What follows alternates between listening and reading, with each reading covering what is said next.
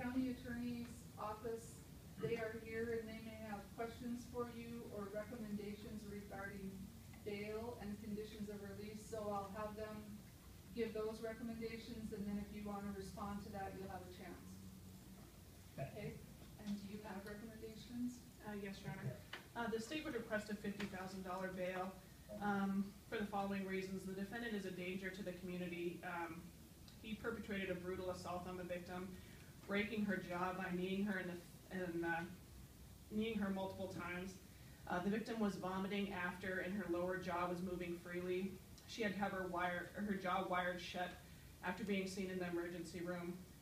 At the time of the assault, the defendant was smoking hash oil prior to that, and drinking prior to that at the Silver Slipper. He's clearly a danger, not only to the community, but also the victim, and he needs to be monitored if he's going to be released.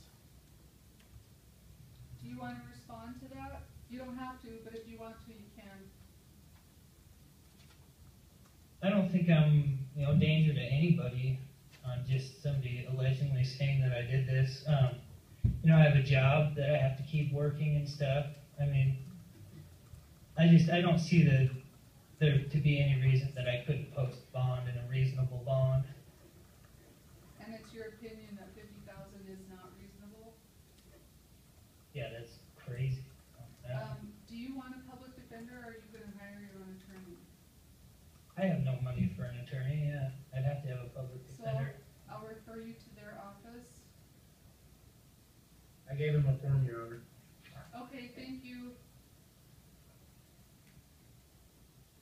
So, drugs and alcohol were involved in the offense? Correct. He also has a prior conviction in Muni Court. It arose out of a partner family member assault against a different victim. Okay.